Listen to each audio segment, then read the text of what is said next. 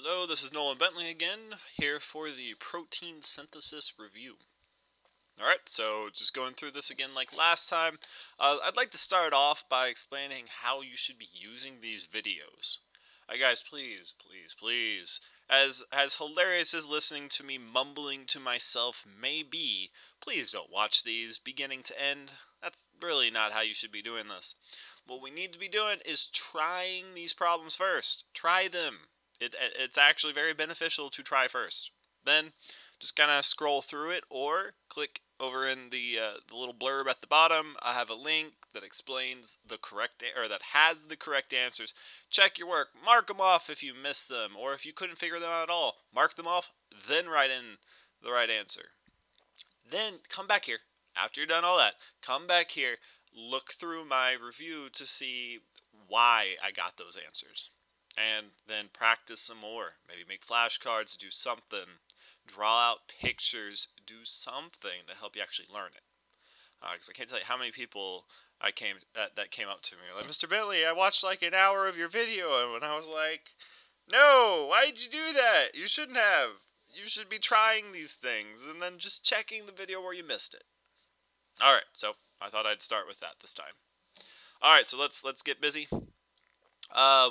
Number one, what are the 2 steps of protein synthesis? Well, before we can make a protein, we first have to pull that information out of the nucleus. In order to do that, we transcribe.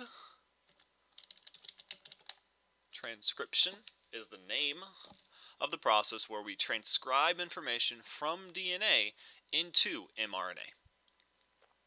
So that mRNA meets up at the ribosome with some tRNA that happens to match it properly. By taking the raw material from the tRNA and using the code in the mRNA, the ribosome assembles a protein through the process called translation. And the way that you can remember that is translation it's like going to a whole new language. DNA to RNA, that's like 1 letter difference there. T's turn into U, or T's are U's. So that means A to U, T to A, going from DNA to RNA. But U's are just replaced by, or T's are just replaced by U's. So it's very, very easy. Transcribe. It's just rewriting. Now translating, that's difficult. For translating, we turn our mRNA message into protein message. It's a whole new language. We got amino acids. There's like 20 to 22 of them. Whole new language, translation. That's one way to remember. All right, so let me do my little split thing again, so that I can get these down without unfocusing on my picture. Alright, so we have A. A is this little circle at the middle of the cell. It's got a bunch of holes in it. It contains the DNA, and it is the nucleus. Okay, hi B. Came along with me. That's alright. B, so we see snaking out of our nucleus. We have, through one of the pores, the mRNA carrying our message. mRNA. Alright, letter C. Alright, letter C refers to this whole blob that happens to be sitting on top of an mRNA.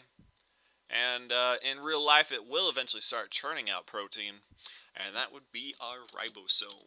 A mixture of protein and ribosomal RNA is what makes that up. Very, very, very interesting. Letter D, now the thing that kind of looks like a T and is a funny shape because it's nice and long and twisty, hey, that's a tRNA. It's carrying in our amino acid right here where my cursor is circling. Down here, it has the anticodon, and its job is to match the right message in the mRNA to the right amino acid. And then the ribosome will stick those amino acids together, and behold, you will have a protein. So that is our tRNA. It kind of looks like a T, so that's probably one of the easier ones out there. So attached to the bottom of our tRNA, we have a message that is complementary to the codon on the mRNA. Now, those are those sets of 3 nitrogen bases. So, like, it's the opposite of a codon because it's the complement. And so we came up with this really difficult name to remember, the anticodon. Get it? Because it's not difficult, because it's just the opposite of the codon. Yeah, it's really easy. Alright, so anticodon. Alright, letter F. Now, letter F is kind of tricky to see. It's actually just this bracketed section of the mRNA. Now, this one says AUG, and so I'm going to say that this one, yes, it is a codon. It is a 3-letter sequence of nitrogen bases on the mRNA that's going to tell us to make a specific amino acid. I could look it up on my chart. You look up AUG on your amino acid chart, also called your codon chart, and you'll see it says methionine. I should have turned lights on. That's not how you spell methionine. Or start. Now, start actually is an amino acid. No, we couldn't make an amino acid have a simple name like start. No, start actually tells the protein to add a methionine and start the transcription. So it's not even really an or, it's more of an and start the transcription process. So, sorry, translation, my bad, sorry. Ooh. Yep, start translation. So that is actually where it will start reading it. And all this stuff up here, it'll actually end up discarding. So the beginning of G, which would have been our mRNA again, that would have been discarded at the end. Now let's see, where's H? Oh wait, there is no H, so I'm just going to put a happy face. And then another happy face. Oh, that was a weird face. What else can we do? We could do one of these happy faces. I like that one. And let's see, one more. Oh, good old-fashioned sticking out its tongue at you face. So enjoy that. I hope, yeah. Anywho, where does the transcription take place? Well, you look up here and you're like, the transcription is where DNA is turned into mRNA. Well, here's mRNA. Where's it coming from? It's coming from the nucleus. Yeah, it must have been structure A, the nucleus.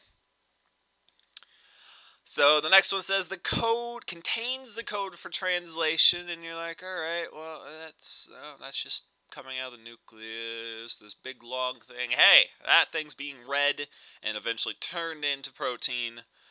So the thing that contains the code is our mRNA. Carries the amino acids. That is our tRNA. Here's your amino acid right here at the top. Where translation takes place, that is this whole big blob. The translation where the protein is being made is called your ribosome. Oh, sorry, I started switching over to actually what they are. I'm okay with that actually, so I'm going to put, yeah, I'm alright with that. Where the translation takes place is the ribosome.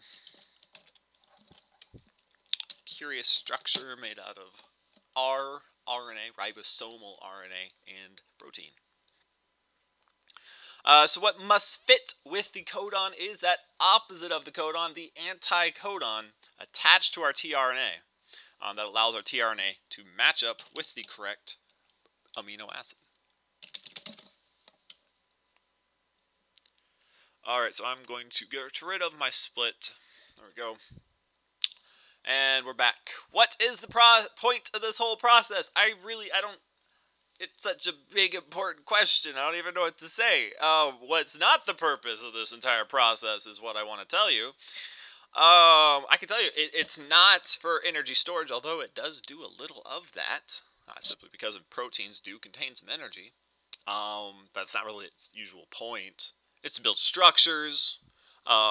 It's to build enzymes, which are the little machines that pretty much do anything that is interesting in the cell. It's not to store genetic information. It's involved in the cell membrane. It's to make protein. That's the whole point. Protein, which does so many different things. So to make or synthesize is what we in sciencey world call it, to make protein. Also called amino acid chains or polypeptides and a whole bunch of other words, but we're just going to go with that.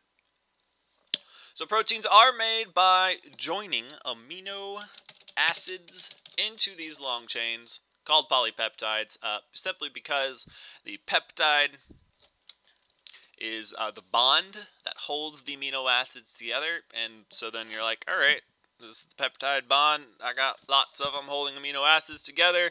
So anytime I have lots of something, I just attach poly to it, and that's how we came up with these names. I swear, this unit actually has like the most easy to remember words because they all actually make sense for what they are. Okay, so 3 bases in mRNA, such as ACU. The bases are called, I think we're going to go with codons here. Yeah, codons, those are our 3 nitrogen bases in a row that mean stuff. What they mean is the amino acid that the ribosome needs to put together. So like ACU, you'd have to go look up on your chart and it would tell you how to make something, and I don't know off the top of my head, so we'll get to that later. Okay guys, so the true-false section is a little tricky. So, yeah. The entire DNA strand is copied. This is not true in protein synthesis. So if I specify that, absolutely 100% false. There are huge sections of the DNA which are in fact regulatory. That means they don't actually code for a gene, which is a protein that will eventually become a trait. No, large sections of the DNA, in fact, the majority of the DNA, is either regulatory or structural in nature. Regulatory meaning it controls when certain sections are turned on or off. And structural being everything from just kind of holding it together because this is a gene that no longer is used by this organism and DNA doesn't just go away very easily. To like all these little twists in the DNA that actually help expose that section better so that you can express it more often. It's kind of like sticking your head out so that you can get some more notice. But these different sections do a lot of different things, and it's actually the genes are in a minority. And the genes are the only ones that are copied into mRNA. Okay, so let me do some weird maneuvering here. 1 amino acid can only be coded for by 1 protein. Absolutely not. There are many different types. So actually, let me correct that. My alarm keeps going off. Let me turn that off. Okay, that's done. 1 amino acid can only be coded for 1 codon. Not true at all. Most of the amino acids are actually coded for by multiple codons. So I'm gonna, I don't know, see, can I control S that? Nope, that's not how that works. So I'm just gonna make it red. Nope, wrong. Should have been. Coded for by multiple. So I'm going to put 1 to multiple codons. Yeah, so absolutely false. Genes are the instructions for everything the cell does. Actually, not really true. Depending upon the definition of genes that you use in your book, gene is defined as a protein that is produced that eventually produces a trait. And that's not true. The genes are not the instructions for everything the cell does, because a large job of the DNA is not just to tell us how to make our proteins, but when and when not to. So really, if I had said DNA instead, so DNA is, that would be a much better way to put it. Because large sections of the DNA are actually involved in regulatory processes.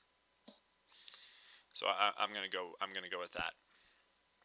I'm not sure if that's what the person who originally put this together was hoping for, but well, I'm doing it, so too bad.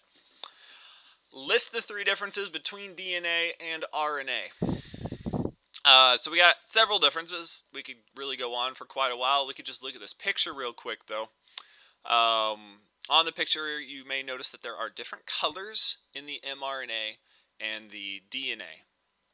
Well, one of the reasons why is because the different colors represent different nitrogen bases.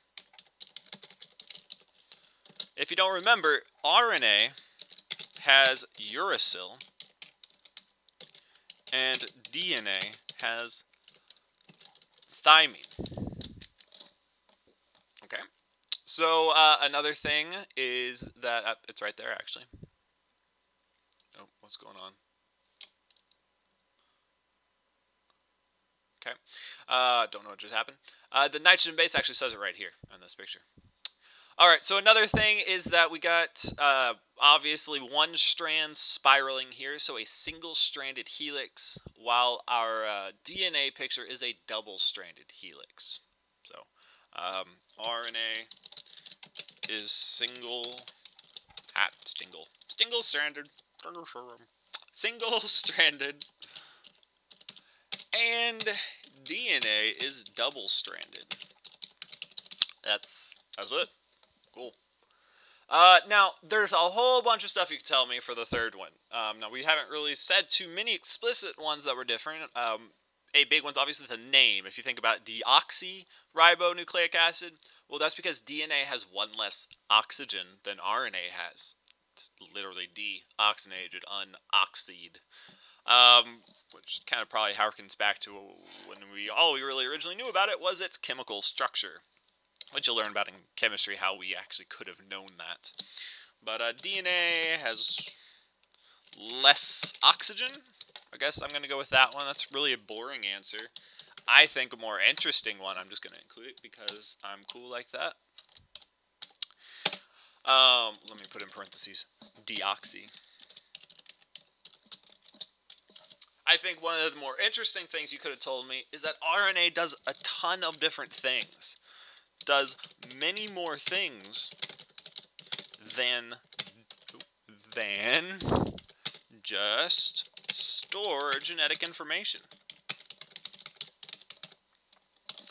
So RNA does a ton of stuff. Think about our tRNAs, which serve as these weird transport chemicals transporting amino acids. That's kind of a weird use of something that's supposedly genetic information. No, it's really not genetic information. That's more of like almost an enzyme-like use. And then the ribosome itself is actually made out of, partially at least, RNA. And you can tell how incredibly important ribosomes are and how very similar they are to enzymes. And it's because RNA can also act as a catalyst. And it turns out, when trying to predict what it would have been like at the origin of life, this property of RNA makes a lot of scientists very hopeful that RNA was involved in the origin of life. That maybe that was one of the earliest molecules to start self-replicating. So it's because RNA can do things like catalysis, which is what we call speeding up chemical reactions and helping control chemical reactions, just like our enzymes do. So tRNA is an example. rRNA is another. Are examples. And let me correct the capitalization there. Got a little excited with that one. Very interesting stuff, those ribosomes. Every living thing on Earth having them, all of them looking really, really similar. Very oddly similar. Seem to be telling us a few things about our commonness, our common ancestors and whatnot. Alright, so what is one thing they have in common? They have a lot of things in common. They sometimes carry genetic information. They have phosphate groups.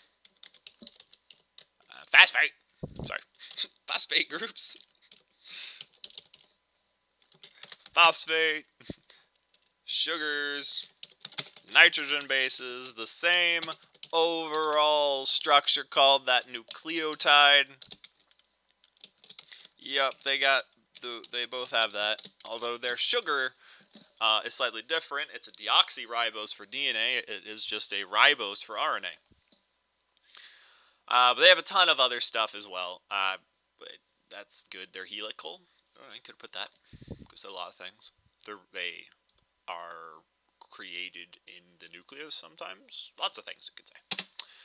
So why is RNA more suitable for exiting the nucleus? Well, it's smaller. If you had the analogy of what was the land called? Cellandia. The Herald, the mRNA was skinny, so he could fit out of the pores in the nucleus. I don't remember the gates, the nuclear castle gates or whatever it was. The RNA, because it's single-stranded, can fit out of those small holes in the nucleus that serve to protect our DNA. So it is because it is smaller, i.e. one-stranded. There you go.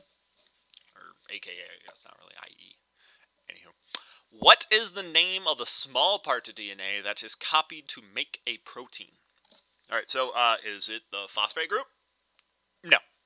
Is it the ribose? Deoxyribose? No. It is, in fact, the nitrogen bases. Excellent.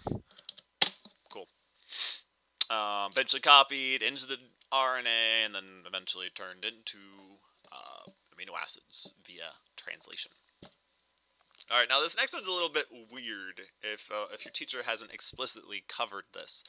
So let me erase some of these boxes. One sec, let me just actually jump down to the next page. All right, that works.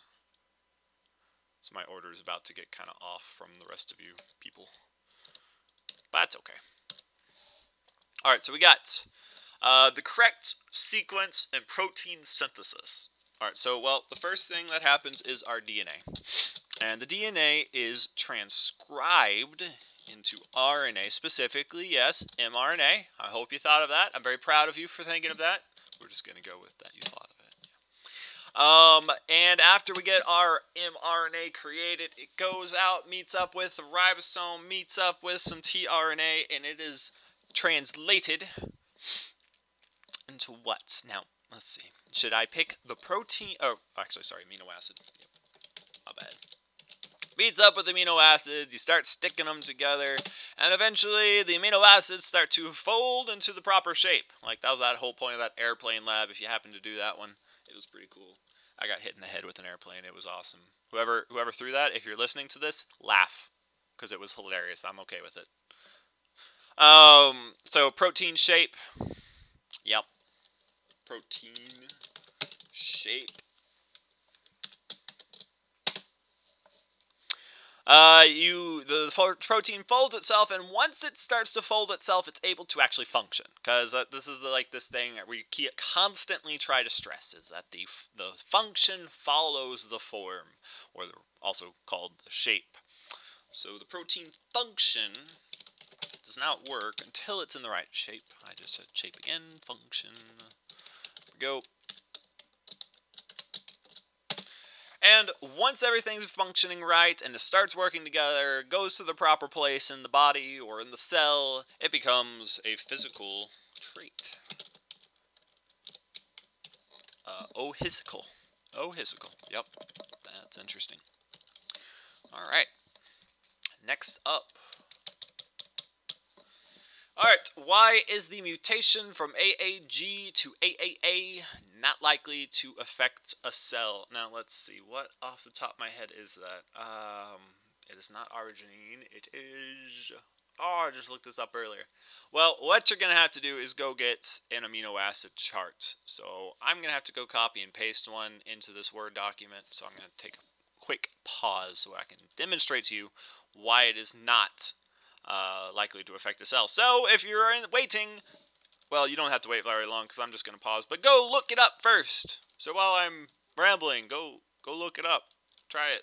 It's good practice. Okay, now pause.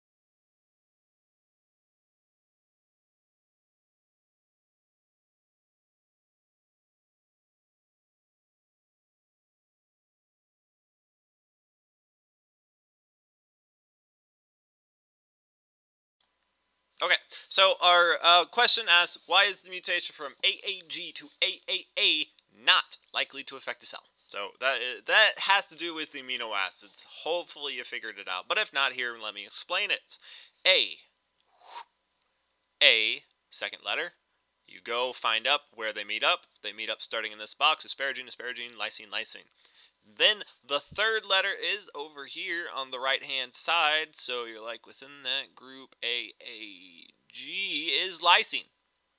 Well, if it mutates into A, it's still lysine. Nothing has changed. And that is exactly why. That's it. It was a pretty simple answer because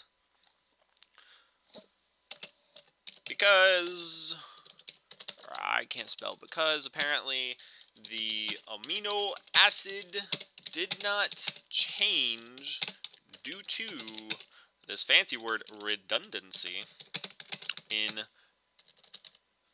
the translation process, which simply means the translation process has lots of backups. Hey, you're slightly off. Well, that's okay. It'll work. Yeah, I mean, like, look at arginine. There's like 6 versions of arginine right here. If you mess up, go to CC or CGU. Hey, it's the same thing as CGA, CGC, CGG. You're close enough. You got arginine. That's all you needed to get. So, that's probably an important one to make sure you include every time, even if it's slightly off on that third base. So, that probably has something to do with the evolution of this process, but you can think of it what you will. So the next question asks, give a mRNA codon sequence that could produce MET val arg pro. Now, yes, the chart that we have in class does not contain these different abbreviations. So what you have to do is think just a little bit. MET looks like methionine. Yep, that is AU. And scrolling over to the side, that meets up at AUG, which is also called our start codon, and that's a very important one to know. Remember, that's actually what tells us to start this translation process. So there we go. Then we go to valine, is what val looks like, which you can probably just figure out because it starts with those letters. G, U. Well, I could pick any of these because it turns out that all of the GU blanks all produce valine. So I'm just going to pick the first one for funsies. GUU. So let me type that in. GUU. Next up we have arginine, another one where we have lots of options. So let's go see what the first option is so I can at least be consistent. Arginine. First arginine is C. G. U. Alright, so remember you read from the left side, the top, and then the right side. That is arginine, CGU.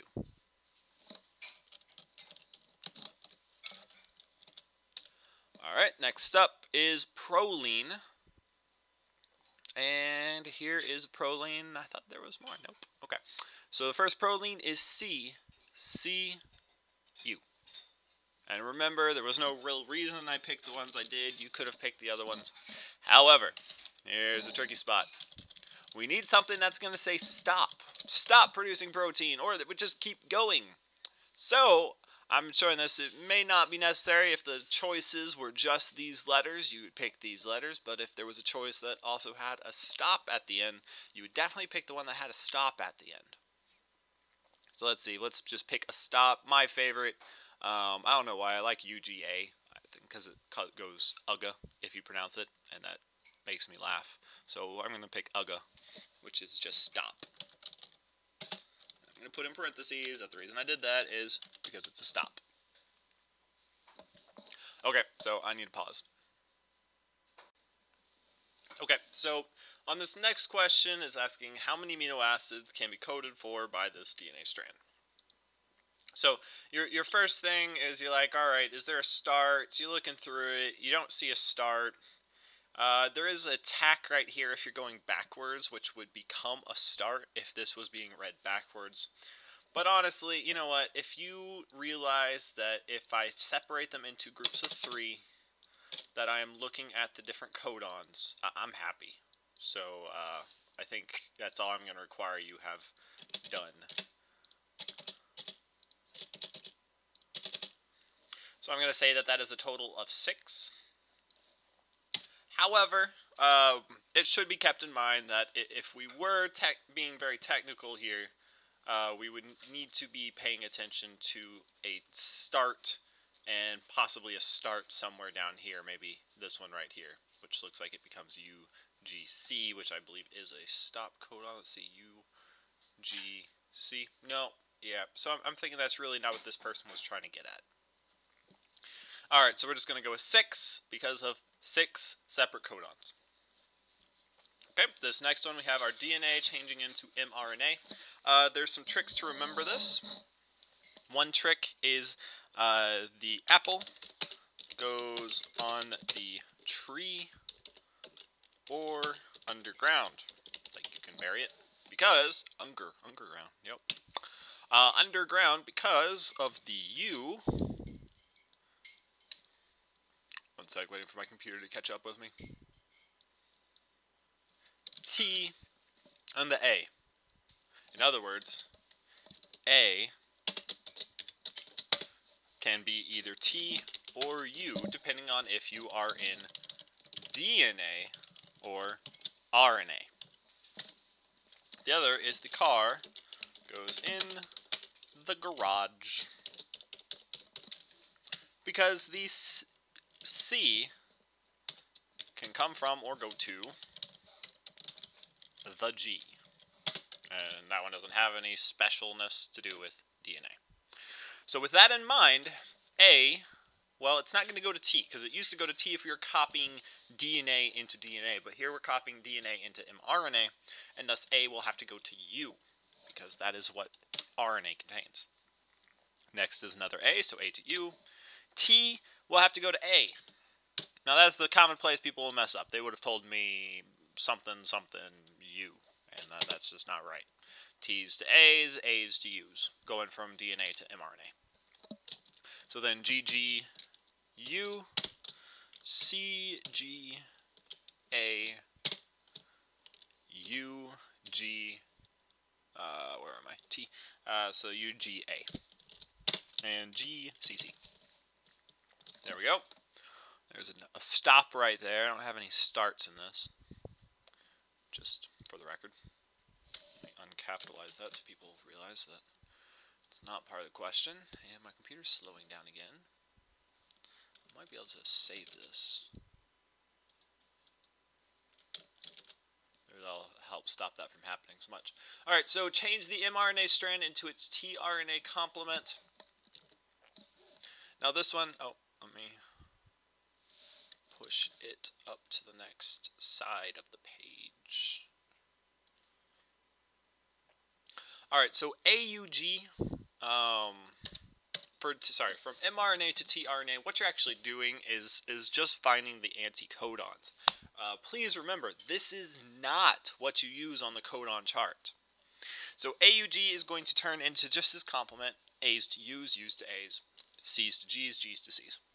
So UAC, CGA, UUA, GUC, AAU. Simple complement, nothing fancy. The only thing you really have to remember is that there are no T's.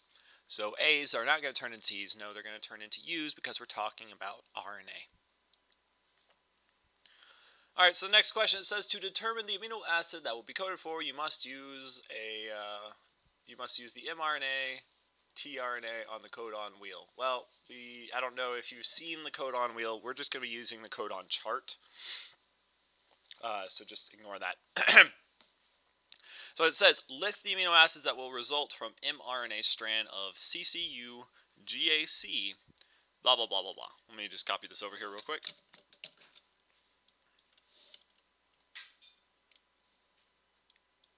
Come on, buddy. Work with me. Sorry, this computer's being a bit weird right now. Something to do with the video program that's recording me. All right. So CCU, CCU will be right here. Proline.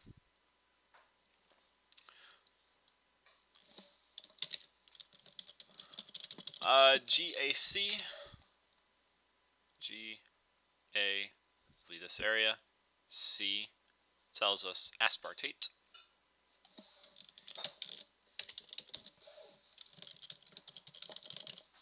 U is phenylalanine, or just phe. ACC, Austin Community College. No, threonine, which is TH. Is it THR or THE? Honestly, not sure. I'm just gonna go with THR. I'm sorry if it's THE. You'll probably figure it out. CAU is histidine. And AUG is met. Now notice this one is not at our beginning. Well, we're just not going to go there. The start codon actually does say an amino acid, so it is reused in the sequence for amino acid methionine. It does not stop the translation. The only thing that will stop the translation is a stop codon, which actually does not specify a certain amino acid. Okay, in this next picture, we just see an embryo developing. So the sperm has entered our egg. Then the cell divides into two. Now, what your question is what type of division is this? So it's simply one cell dividing into two, and then it divides again, and those divide, and then those divide, and then those divide, and then those divide. And this process repeats enough time, eventually you develop a baby. Or an embryo, eventually, and then it just keeps getting bigger, and eventually you have some kind of baby form. So the cell is dividing not by sexual reproduction. Sexual reproduction is only done to create the original sperm in the original egg, because meiosis, the sex cell division, is going to half the amount of DNA. Well, you wouldn't want to keep doing that. If you half the amount of DNA, you would eventually run out of DNA. No, mitosis is what is happening. That is normal cell division. So that is absolutely mitosis. Like, mitoses do not have anything to do with sex cells. No, mitoses will only ever go through mitosis. It's kind of the idea to remember. These would eventually form toses somewhere. I have no idea. Maybe down here. I know we form... Well, never mind. Let's not go there. So next up we have definitions. A gene... I believe it's like a section of DNA that codes for a protein or trait. Cool. Transcription is the process of copying DNA genes into mRNA for during protein synthesis. Something about that would have been great. Do notice I mentioned specifically mRNA. The translation. Alright, so this one's a little bit more trickier because it's got like 3 parts to it. The creation of amino acid chains, also known as proteins, by using a ribosome to read mRNA and string the amino acids from tRNA together. I guess the only other thing you may possibly want to know is that this happens in the cytoplasm. So, yep. Alright, our nucleus is the section, is an organelle in the cell, I guess. organelle that contains DNA. Site, it is where transcription occurs. And it's the beginning of this whole protein synthesis process. It is a cell structure made of protein and ribosomal RNA. Yeah, we weren't very creative with that name. That creates proteins during translation. It's a very, very impressive molecule as well. Very complex, very difficult to understand. Lots and lots of effort has been put into understanding it. So let's see. Slow down again. So our codon is going to be a section of 3 bases. Okay. Bases on the mRNA that codes for a specific amino acid. The anticodon, on the other hand,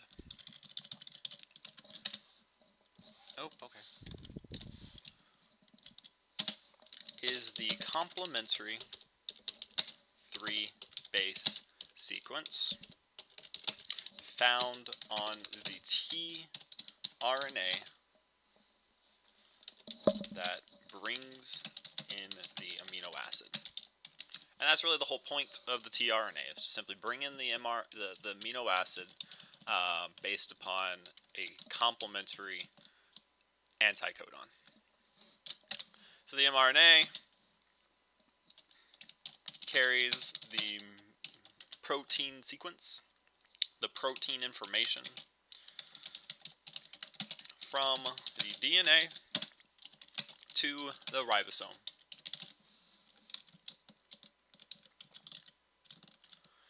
While the transfer RNA simply carries the amino acid to the correct place on the mRNA during translation.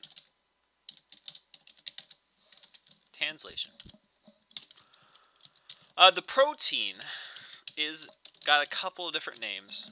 So you'll also want to know, also known as polypeptide or amino acid chain. Proteins do everything that's like interesting. They don't store genetic information, but that's pretty much it. They make up enzymes. They are enzymes or structural chemicals. We can even get some energy out of them. We don't like to, because that's protein we could have been using for something more interesting than just energy. But yeah, they're very important chemicals made during translation.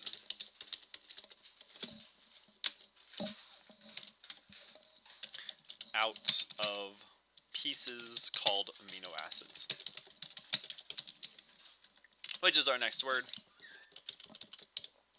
Amino acids are what make up our proteins.